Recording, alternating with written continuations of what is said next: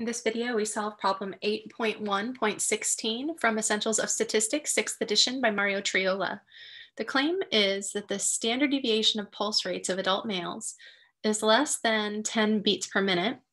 And the question says, for a random sample of 153 adult males, the pulse rates have a standard deviation of 9.5 beats per minute. Find the value of the test statistic. Now, this is related to a distribution called the chi-squared distribution that we chose to skip in our class, at least in the fall 2020 semester. We skipped the optional section 7.3 due to time constraints.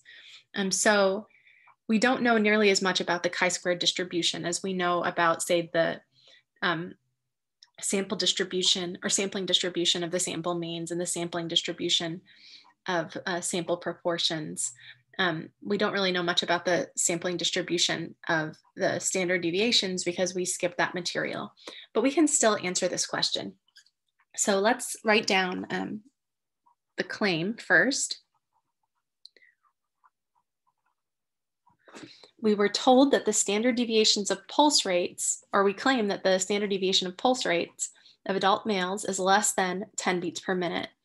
So that's the true population standard deviation. That's the claim. So we're claiming that that is less than 10 beats per minute. That does not contain the condition of equality. So I will write a statement that does contain the condition of equality. The one with the equals sign is the null hypothesis. The other one is the alternative hypothesis. And so that's what we've got regarding our hypothesis test. And then we've got some sample data. So we were told that a random sample of 153 adult males, that's n equals 153. In that random sample, the pulse rates have a standard deviation of 9.5 beats per minute. And the question becomes, like, how extreme is that sample standard deviation of 9.5 if the true population standard deviation is equal to that null of 10 beats per minute? Well, we didn't really look at the sampling distributions of the standard deviation. So I'm not going to draw a graph here because we didn't really study those, but we can still compute chi-squared. So chi-squared is the test statistic that we use in this case. And it turns out to be 1 minus, or the sample size minus 1, times that sample standard deviation squared divided by the population standard deviation that we're testing against squared. So we can compute this pretty easily. 153 minus 1 is 152. The sample standard deviation is 9.5. We're testing against the hypothesis, or we're testing against this hypothesis that the standard deviation is equal to 10 beats per minute.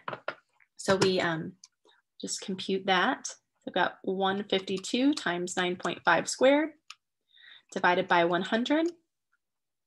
And I get approximately 137.18. And that is our test statistic. Now we're not going to focus on this too much because we are going to stick to hypothesis tests regarding population proportions and population means.